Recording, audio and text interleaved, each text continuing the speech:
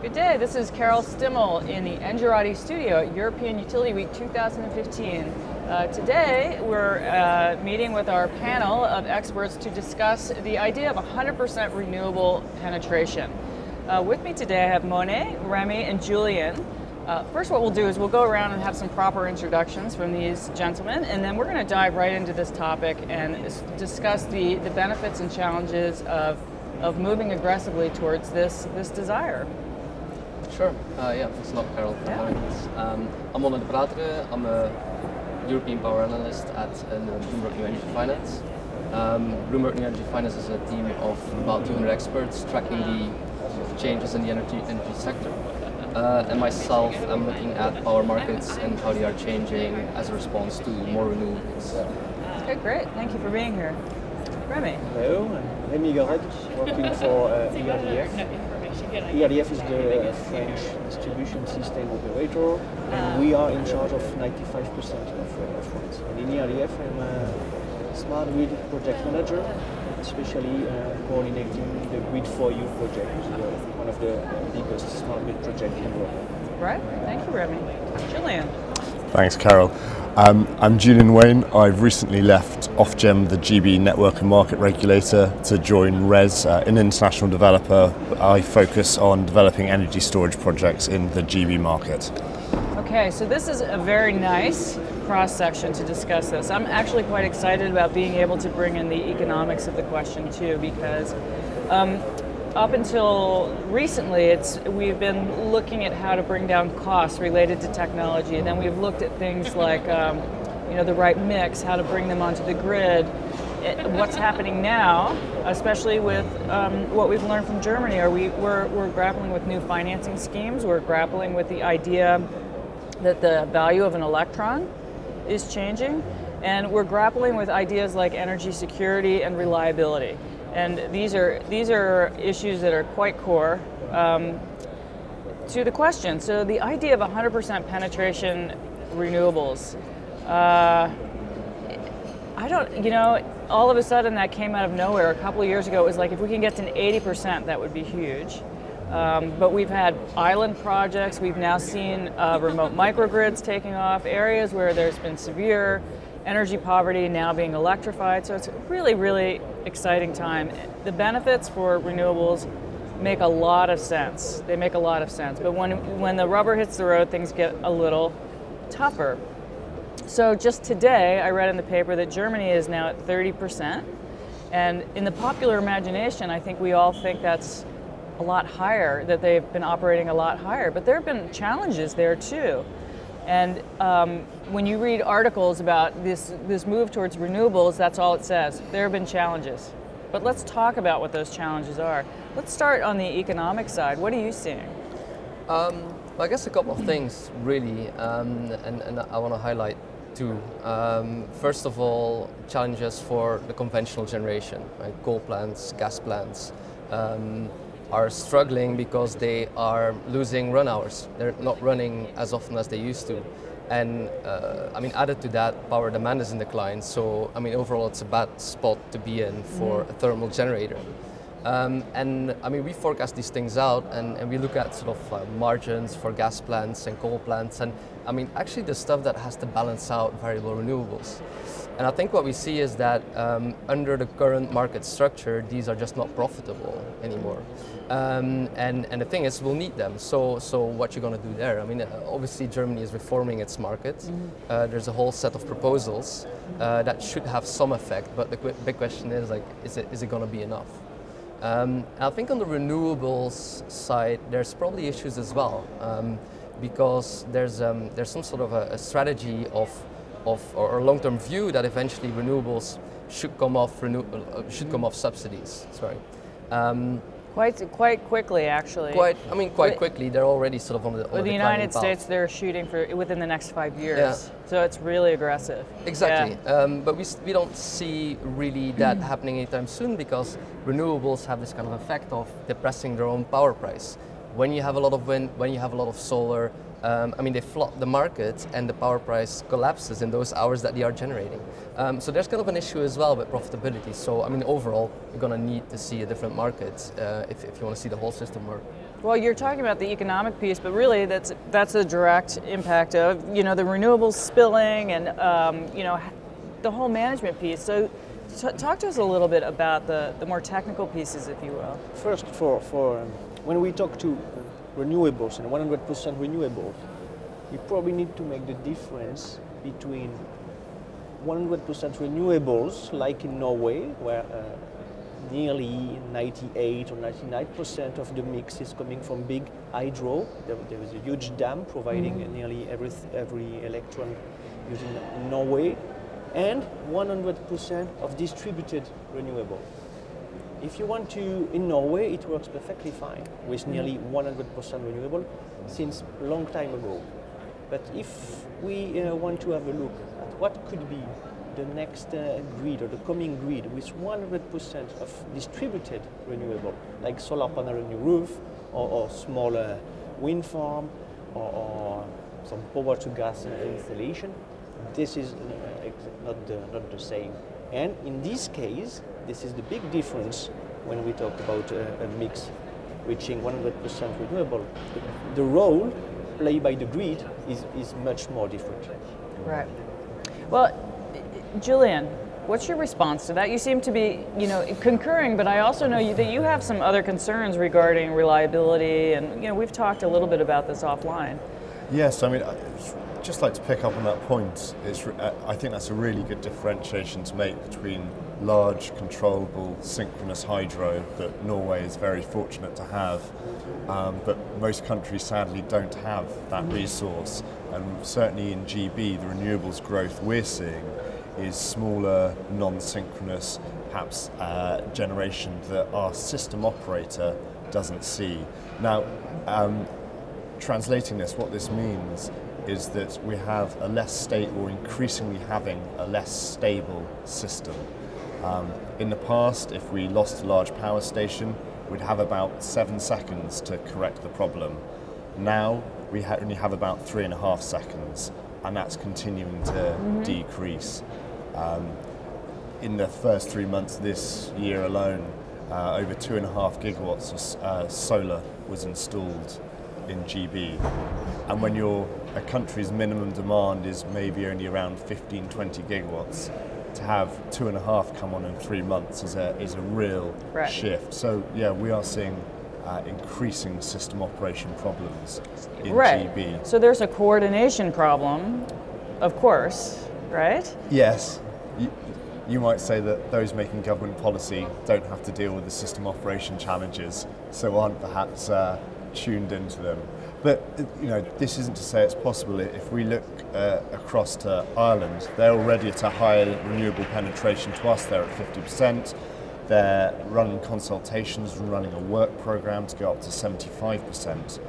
So it is possible to be done. It's technically possible to go to 100% renewables, but you sort of have to ask yourself at what cost, and there are some really interesting market questions about how you support generators that might be essential to keeping the system stable but might have very low and unprofitable running hours. And then you also have to ask at what security of supply are your customers prepared to have. At the moment, most European countries are very fortunate we have a very high quality of supply. But to get the last 5-10% of performance, of reliability, you have to spend an increasing amount. So if as consumers we're prepared to accept worse supply, I don't think so. I don't think that's true. But I don't think they will. But so that's kind of like the dirty little secret in some ways, is that you have to power the base load, and so oftentimes that can be very dirty, especially if you don't have nuclear facilities at your disposal anymore, I guess is one way of putting it. But so that goes back to the question of variability and the idea of in one case the duck curve, so solar is stealing the peak, and then now there's an evening ramp up, can't control when the wind's going to blow, so it's this variability of the resource which impacts the technology, creates these technology challenges, which then is impacting the economics. It's just not the spot market pricing, for example, going into negative territory.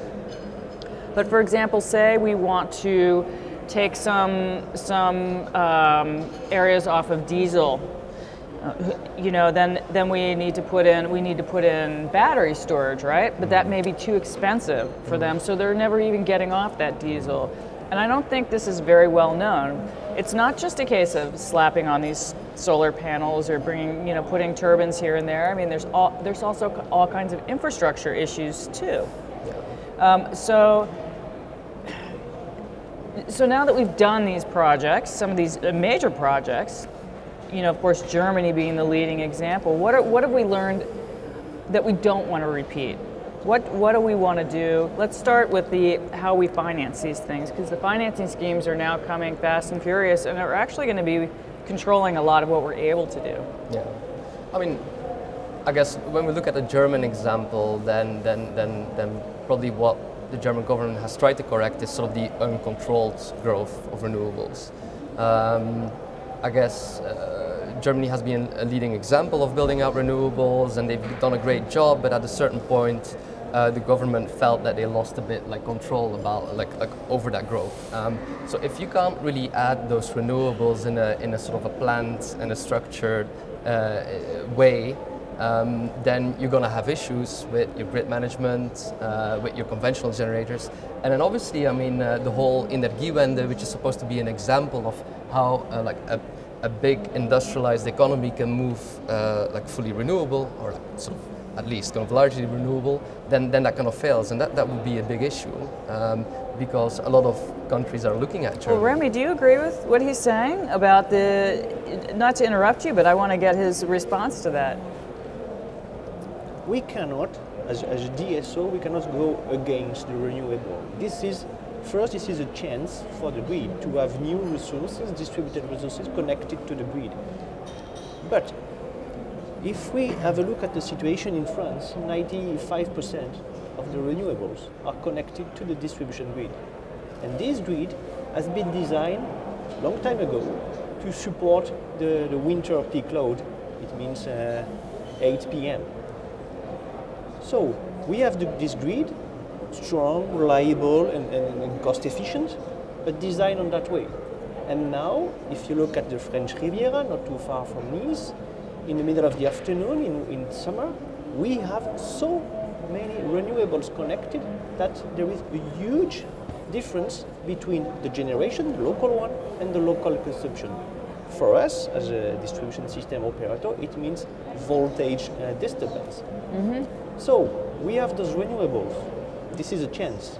But in the meantime, thanks to the renewables, or thanks is probably not the right word, we are facing some distribution grid congestion, which is quite new because the grid has been designed just to avoid those congestion. Right. In terms of finance, we as DSO have two options. The first one is a classic one, the famous copper investments. Change everything, new transformers, new cables. That's quite expensive, and it means also a lot of disturbance for the customers. If you start to dig all the streets to change the cable, it's both expensive, people are not very happy, and it's probably not the best way. The second option is to go smart and to start to deploy smart equipment, smart apps, and smart everything, especially to change to change the customers' behaviors, or to make the customers a bit more involved in the electricity market. We call that from consumer to prosumer. Sure. But the infrastructure, especially the distribution grid, is really the cornerstone of that. And in Germany, that's exactly the case. During the Energiewende, the problem or the issues that goes to the distribution grid. If you ask RVE, that's quite a challenge for them to manage that. So we need to be careful to the state of the grid anytime. And is that a role of the DSO? And sorry, Carol, I don't want to take over, but is that a role of the DSO to incentivize, for example, the end consumer, or sort of the person with a solar PV on the rooftop, to kind of align its consumption with its auto generation? I mean, do you see that the role of your company to do that? Or is that sort of like, do you bring in sort of competition, other companies to do that?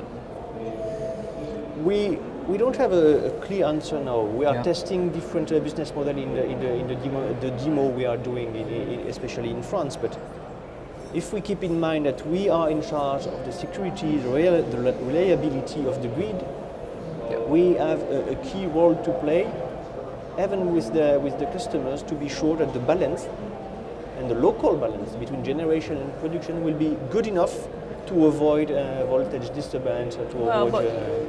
But you both have raised an interesting question that I think Julian might have a good take on, which is the customer piece, though, too, right? What's really interesting listening to both of you, have heard about system operation challenges and network challenges, and it's perhaps, I don't know if it's reassuring or worrying, that we're having exactly the same conversations in GB and Ireland as well. Just to pick up on your point about is it the role of a DSO to incentivize customers? We're having this debate now in GB. One thing, I guess there are two ways to do it. In an ideal world, you want your new generators and your customers to connect to areas of the network where there's capacity and operate at market times when the energy is needed. Now, on that former point, we only have a single market. We haven't yet gone to nodal pricing, so there's no locational signal or very few locational signals from the market. But network charging is becoming increasingly locational and dependent by time of day. So your DSO now charges generators different amounts at different times of day to reflect, and in different locations to reflect the impact. I think we're perhaps at risk of talking about all the problems, and I think what's really interesting is we are facing huge challenges, but we're also we've also got a really interesting array of tools that are going to help us fix the problem.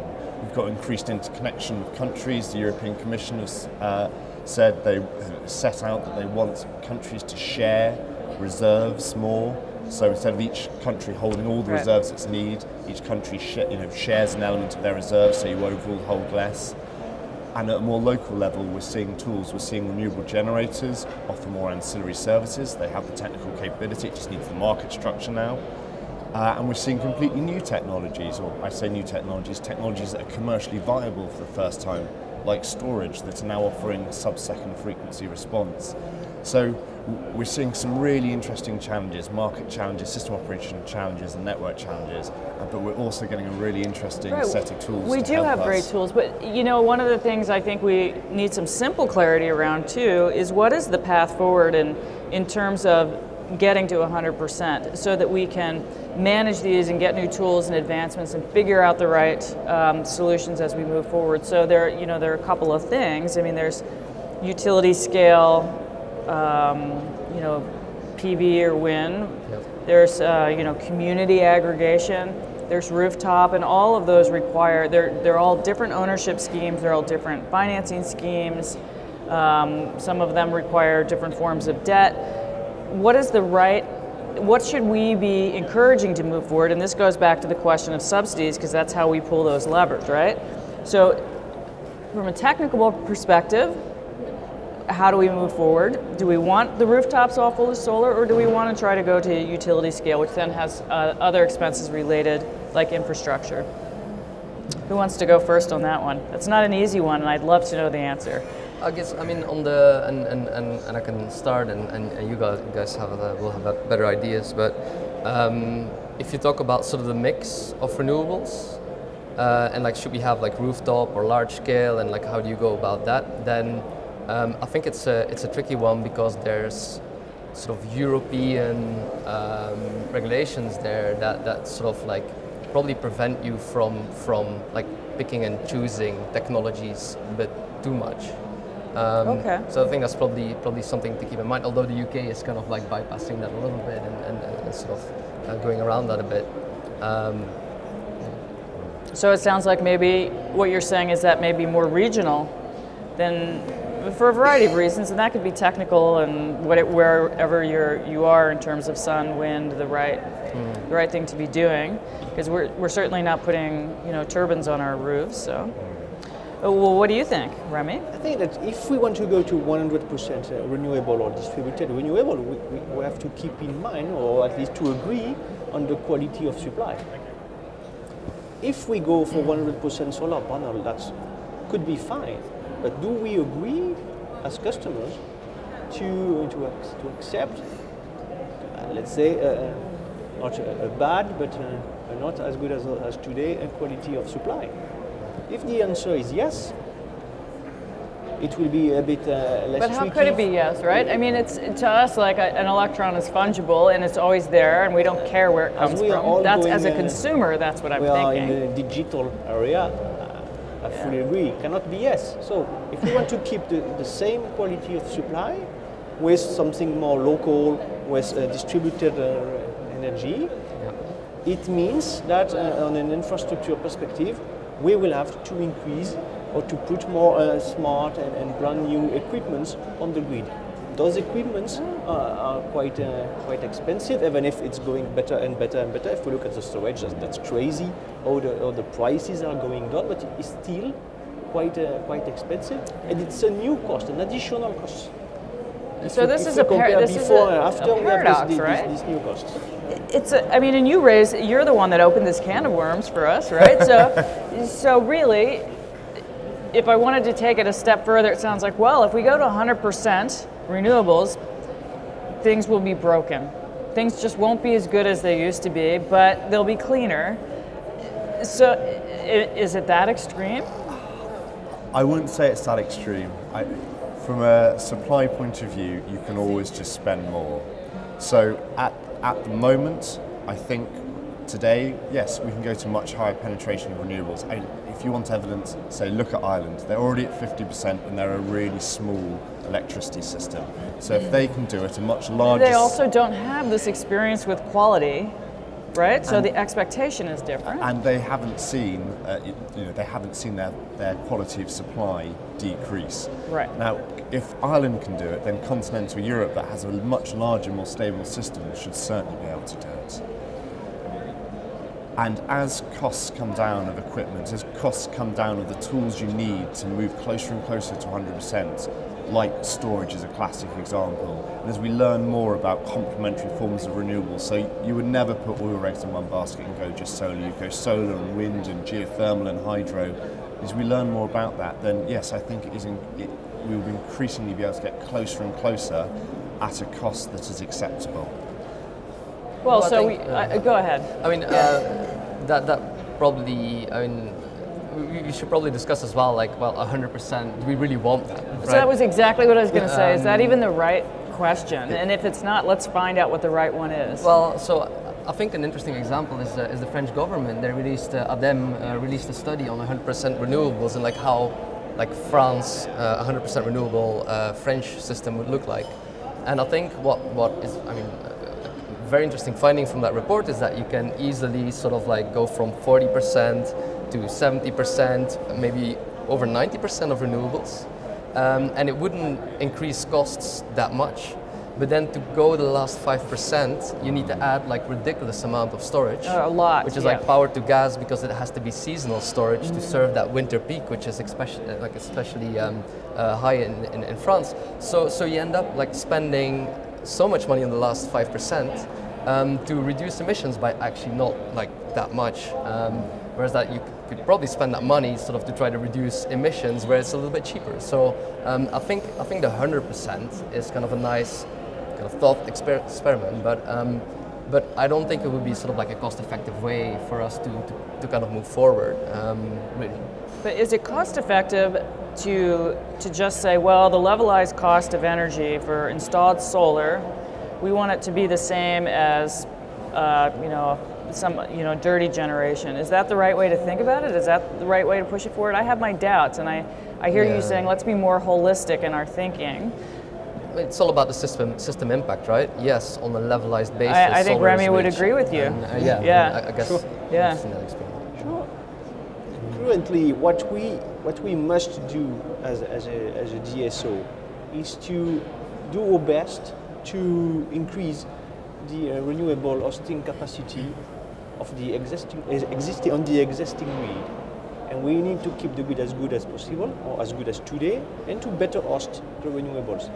As you exactly mentioned, when we increase the share of renewable locally, then we can reach a threshold, and after this we will need probably really high and expensive cost to keep it as today. So this is probably not the best solution, but to increase the hosting capacity, we are doing that on a daily basis. The renewables are growing like this in France, like in Germany, like in Spain or Italy, and we need to keep the system as good as possible, or as good as today, or even better.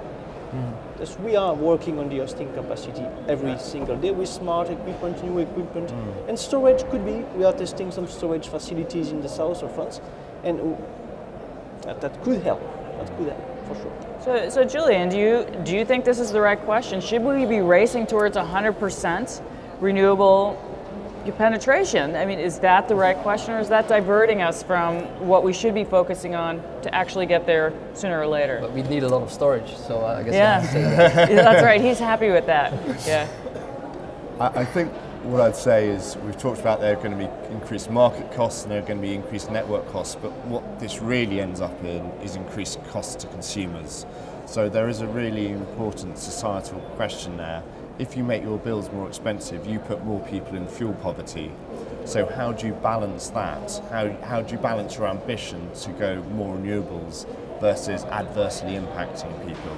So yes, I think we should certainly have more renewable ambition than we do now.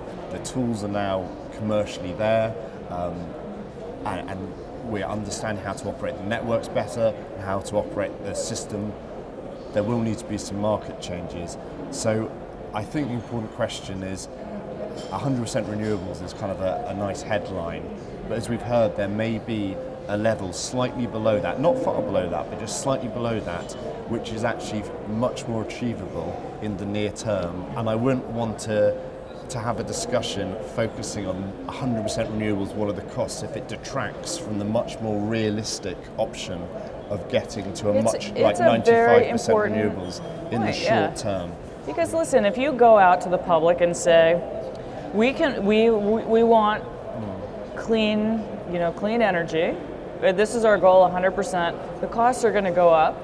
And on the other hand, you have the ability to get solar financed through a solar provider with your own residential storage. And the payoff is, I guess, I did the calculation on my own home. I think the payoff was going to be 12 years, something like that. And my rates are pretty darn low because I'm in New England. So literally, I pay 6 cents. If I could just jump in a point you picked up that's really interesting we haven't really discussed is the political and public perception. I mean, energy is a really political topic, and I cannot foresee any government accepting a situation where security of supply decreases. I mean, I think that would be political suicide. I mean, our economy rests on that security. Absolutely. And I mean, I've seen in my time in government the ability of press headlines to completely misunderstand and misrepresent a story and reflect it in a really bad light. So this goes back to the point of, I feel that if we aim for this, if we have a conversation about 100% renewables, it will be so easy for lots of people to pull up so many barriers about, there'll be horrific costs, power quality will go down. So let's focus on a realistic target that, as we heard from the French government report, may only be 5% lower, but I think that should be the conversation we're having rather than 100%. Well, I don't know how we reframe that, but I think we really, really have to, because for a lot of the economic topics we've talked about, the fact that costs are going up for infrastructure because of this need for security, reliability, I mean, the lights have to go on. We also have to keep in mind the HR challenge. As much as we increase the part of renewable of the grid, and if we start to deploy smart equipment, storage, and a new system, we are also increasing the complexity of the grid. Right. And we need the right skills across all the industry, not only at the DSO level, but across the industry, we need the right skills to manage this new complexity. And at the end, this new complexity brings more costs. Not only the cost of the equipment, but the cost of maintenance, the cost of for all the operation, and we need the skills. And currently, it's the equipments are here, storage, batteries are existing, but when we put and connect the batteries to the grid or new equipment to the grid, we raise the complexity of the grid, and we need the right people to manage at DSO level, to maintain at the equipment manufacturer level, and that we need to involve in this way the universities, the research center, and everything, to be sure that in the future we will have the right skills available for that. Okay. Could I just respond to that? Sure. We've seen this in the UK as we've had more, we had a lot of wind put on, and our system operator said, well, this is going to increase the complexity, we'll need more people. But what we actually see in reality is they just learn about it, and actually they get really good. It used to be the case that it said, well, we won't be able to forecast wind, we're going to have huge imbalance costs, and now 4 hours out we can forecast wind with huge accuracy. So whilst there may be short-term complexity for network operators, I don't think that's a long-term challenge, because people learn and people adapt. I fully agree with that. Yeah. And if you walk around here today, I've seen so many systems that help with energy management and integration. So I don't see it necessarily as a large human resource problem. We will learn how to do it, as we have repeatedly done in the past as the system has changed. I think, well, I do think there's domain knowledge that I think maybe Rémy's also getting to, which concerns me from an analytics perspective, being able to derive the right conclusions. But one thing we haven't even talked about at all is the role of the consumer in this. So I think there's a big question, if we're moving to 100%, say this is our goal, 100%, as much as possible, let's call that our goal. And we've already talked about the cost to the system, the complexities, the amount of storage we might need. We've talked about the fact that the tariff for the consumer might go up. So where does this leave questions of energy efficiency and demand response? I think that's a very confusing topic when you think about all that Brice on, right?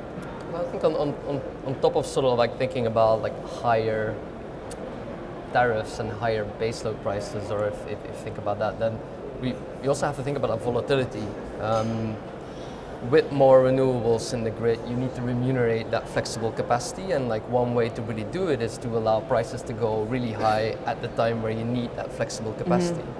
So I think for the end consumer, and at least the customer, if I think about like sort of large industrial user, maybe the sort of the end consumer, the households will be shielded from that a little bit more, but they will need to get used to a much more volatile energy market. And I think it's the view of the Commission even, like they say, well, if we want to build out renewables, we just have to accept that volatility. And that might actually mean that prices go, in the wholesale market, go extremely high at certain moments, like plus thousands of euros. So I mean that kind of dimension, or that kind of prices. And I think that's probably something that we're not prepared for yet. I mean, we need to see what happens when prices actually go that high, and what the political reaction to that is. I would because think large companies will complain. And I think you'll also see a stressing movement towards defection. Yeah. Grid defection as well. I mean, we just have a few minutes left, so let's have you address that quickly. What is your strategy for the consumer in a high penetration scenario? If we go in the street if we ask the citizen, do we want to go to 100% renewables? They will probably say yes. If in the meantime we say that just be careful, or keep in mind that it will increase the cost of the electricity. And what are we willing to yes pay? As well, but in a smaller part. And then if we say that to manage that, it means that you will have to change dramatically your behaviors and the way you use the electricity. I'm not sure we will get a yes for granted. It's a point we don't like to talk about, right? In the French demo, when we try to involve the customers, they want to play with us the flexibility game, because they don't want to spend too much time trading their own electricity or changing everything in their life just to cope with the balance of generation and production of end consumption. They want to play, but they don't want to play too much. Right. They have a lot of other things in mind than just playing with the phone and trading electricity intraday to be it's sure. It's fun for a little bit. But Julian, what are your final thoughts for us on this? I think consumers are going to be play an increasingly important role in the future. Historically, we've just treated it as an uncontrollable demand and tried to match generation. If we're going to get towards this high renewable penetration, we're going to have to involve the people who use it so that they change their use, especially as we go to using more and more natural resources like wind and solar. Smart meters is something we haven't yet discussed, but that's going to be a key tool. The smart meters have to work. They'll have to give clear pricing information to customers so they can easily change their use. And we're just going to have to make it easier for consumers to engage. They've been kept at arm's length most of the time, but what's really refreshing walking around, like going to the Nest stand, is seeing products that increasingly engage the consumer in managing their energy. So I think this is a really interesting development, and we'll have to see how it develops. I think it better be done right, because we haven't even discussed all of these things in the context of the potential of massive defection from the grid, which changes lots and lots of things, especially the economics. So one thing I have learned from you gentlemen today is that the quest for 100% renewable penetration may very well be the wrong question to get that outcome anyway. That may not be the right goal. There may be a better way to go about it. So I really appreciate your time. I learned a lot today, and I think we covered some good ground. So this is Carol Stimmel in the Engerati studio. Thank you for joining us today at European Utility Week 2015.